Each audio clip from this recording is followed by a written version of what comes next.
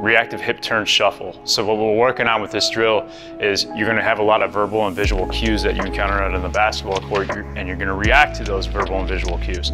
So what we're trying to do is mimic those verbal and visual cues. Obviously we can't do that without actually playing the game of basketball, but when we're in the weight room, we can utilize the concepts there and apply them to the drills that we're doing, and we're doing exactly that with this drill. In addition to that, what we're working on is staying loose as you do it, and you'll see what I'm talking about here when I start the drill. Staying loose and being able to turn on a lot of tension at a moment's notice, and being very explosive while doing it.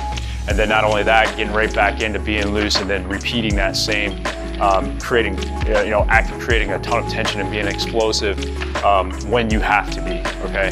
And finally, working on changing levels.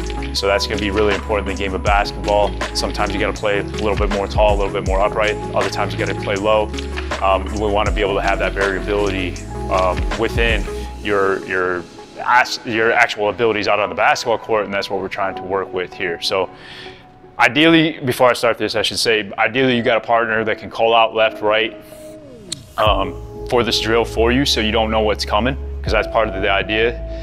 They could also point left or right. They can also use, then you can go with different words that, different word play. So like one of the things that's common that I'll do is I'll say either cat or dog, and cat will mean left and dog will mean right. So there's another layer of verbal processing that's involved that the basketball player has to go through and make a quick decision while being explosive, changing levels, and creating that tension, being explosive that we just talked about. So what I'm gonna do, I'm gonna start in this position here. I'm just loose and relaxed, right? Let's say they call out right. So then I'm gonna go ahead, I'm gonna drop and open up my hips, and I'm going boom, boom, boom, shuffle, shuffle, shuffle, and I sprint right back.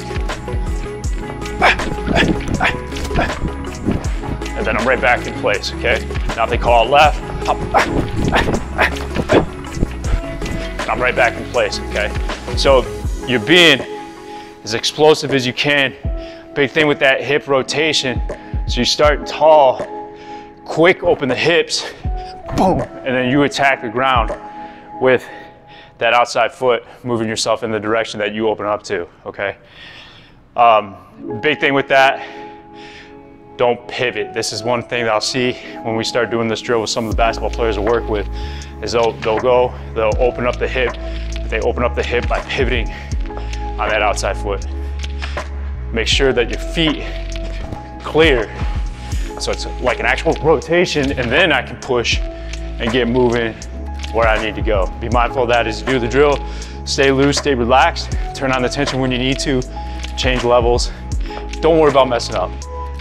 The biggest thing I can say is, like, let's say you're working with a partner, they call out left or right, or whatever words they want to use, or they point, and you turn the wrong direction, immediately fix it, just go.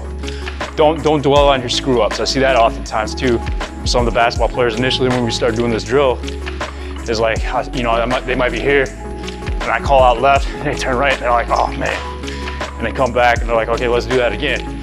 If I call out left, and they turn right, it should be like, and then you go right back in, fix that error, and you're right back in the game. So don't dwell on your mistakes.